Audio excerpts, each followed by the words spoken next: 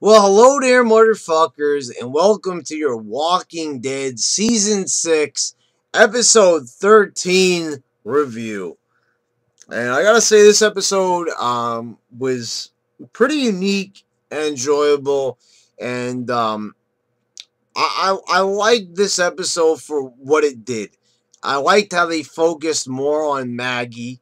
Um, and because Maggie's also a character that we really haven't got to know really that deeply, really at all in Walking Dead. It would be nice to have more stories. We did have a couple of episodes, but they weren't really that good. Where she was going out and looking for Glenn briefly, but we never really get to know so like deep into her psyche.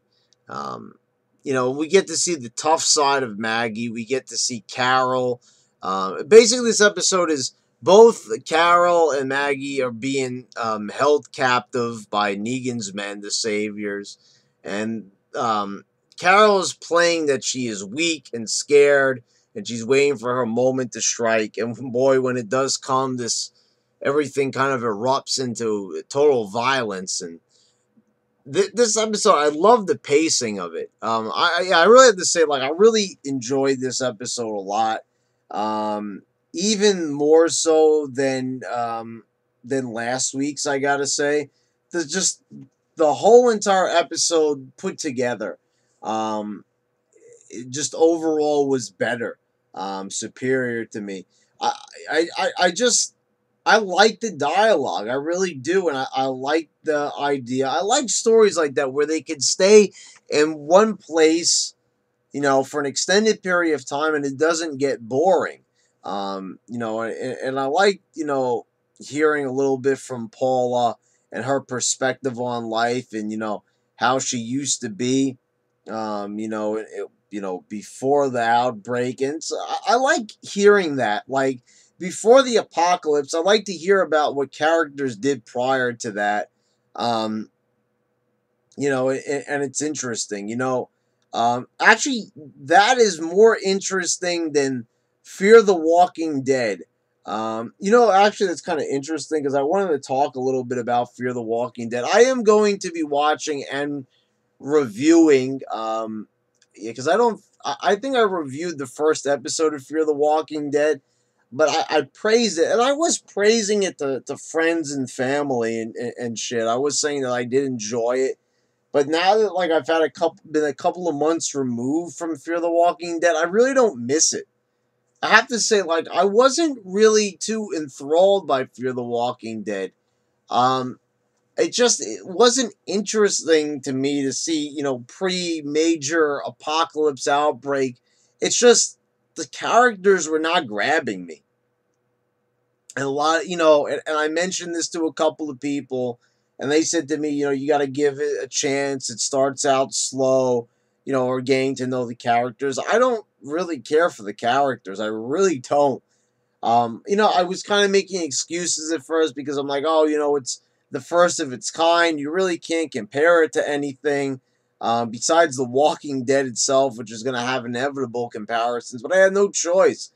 The first episode I saw of Walking Dead, I was hooked on the show. Because why? Because Rick Grimes just, reeled me in. And I wanted to see where this crazy adventure was going to take him. And there's just something about I cling to Andrew Lincoln. Just something about it, his presence. And the guy does have unbelievable presence, and that's the problem. The actors they picked had no presence in Fear the Walking Dead. So pretty much what I'm getting at is I enjoy hearing characters talk more about their past experiences than actually seeing it firsthand. It's just I don't know. I think it's handled better. Just to me, there was a lot of fluff in Fear the Walking Dead. There truly was. It took them 6 episodes, and it kind of felt like that season took an eternity. A lot of those episodes felt like 2 hours, but they were single hour. They just moved at such a slow pace, and there was just. I think it left a lot to be desired. But the thing is, I'm looking forward to seeing season 2 and seeing if they're Are some improvements made, perhaps? One can only know by watching and finding out for themselves. But yeah, this episode, it was really good. I really liked where they started the episode from, and where they ended it, and just everything in between. I'm just a really big fan of the Carol character. I just enjoy her, and it's just so amusing watching her. She pretending to be like a cowardly Christian woman. She's holding the rosary beads with the cross, and she's just kind of acting like scared and pathetic, and mercy, and kind of like begging for mercy, and then you see what Carol could do once again, just bursting into action, and I just like it. Good pacing, good little side story that I enjoyed. I always see that's the one thing about The Walking Dead what I enjoy, and it's just how they lead into things. This is why, as I've said, when people think that they're going to give up on The Walk, and this has been jokes, they've wrote memes about this. Some episodes of The Walking Dead could be so goddamn boring, and then by the end of it, they've made you a fan again.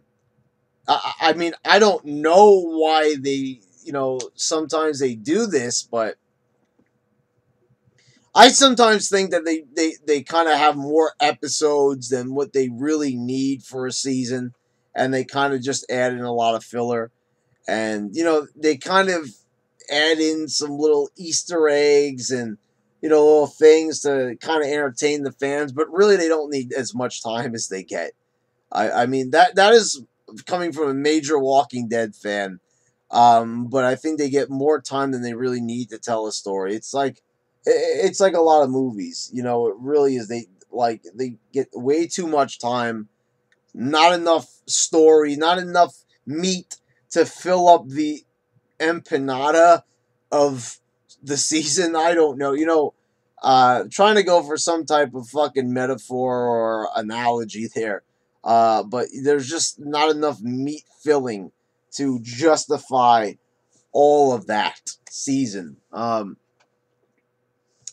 like last episode, yeah, a really exciting climax. Leading up to that climax, like I said, it was a little bit slow, a little bit tedious, not terrible, not the worst I've ever seen, but it was a bit plotting.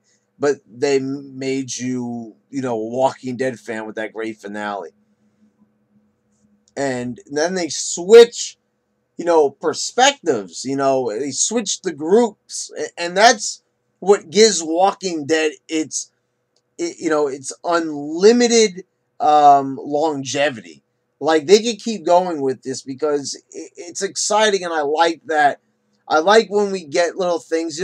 What I really want to see more of is I want to this kind of story. It wasn't really a solo story, but I want to see more of kind of like what they did with Beth. Like Beth, that was very interesting. What they did with Beth, with Herschel's daughter, when they broke off from the main group, you had a really good emotionally, dramatically charged solo story there with Beth, and Beth was like a character where you were like, she's getting her own episode. She's not even that interesting. And then as you got to know her, I don't know about everybody else, but I kind of enjoyed the Beth character. And, I like seeing that kind of when they dwindle down the amount of characters so it doesn't feel that crowded. And that's one thing. The Walking Dead never seems crowded. As many characters as they do have, especially in Alexandria, you do notice that everybody gets just enough attention that they deserve. Even some of the minor characters. Now, sometimes it does piss me off when they forget about characters for a long time, like Daryl. Well, last season, like the last half of season 5, I felt like Daryl was non-existent. Now we're getting plenty of Daryl. In last season, last episode, we got plenty of them. And, the thing is, just like they cooled down on Carol, and now we got oodles of Carol in this episode. So I kind of see what it is. It's like they kind of ease off on one character, kind of when they have an interesting, allure to them, sort of like Daryl and Carol. They have that interesting allure to them where they're not Rick Grimes, they're not the main character, they're not the centerpiece. But you notice their absence when they're gone. I always notice right away, like, hey, Daryl's not been in this episode, or he hasn't been in a lot of the episodes this season. Or I noticed they've been cooling off on Carol's appearances and her doings in the show. And so when you could really notice when a character is missing, that's when you know you've connected with a character. That's when you know that that character really means something to the show and really means something to you as a viewer. And that's what really truly makes this show great. And I was really sitting there after this episode, I was kind of reflecting on this. I was like, when you could just have two characters, when this show is mainly about a group working together for a common goal, surviving, then they could break it off and it could be just as interesting, if not even more interesting. Because I'm a big fan of character development. If you're watching this show solely for action, you're going to be severely disappointed. If you have a friend that's just likes action and they don't, care much for story, they're the Michael Bay moviegoer type, I wouldn't say to recommend this show to them. But, for me, I love character development. I always have. I like charismatic characters. I like individuals that, appear as leaders that don't seem weak, and, characters that are just inspiring. They're emotional. You can get connected to them on an emotional level. And that's what I get with this show. So even though I complain a lot of times in these reviews about The Walking Dead, what are they doing? Is there a fucking meaning to this? And they always shut me up in the end. And what I always love, if like I can complain and then I instantly remember that even though I'm complaining, I still love this show. And that's what I got from an episode like this. So guys, I'll see you for episode 14.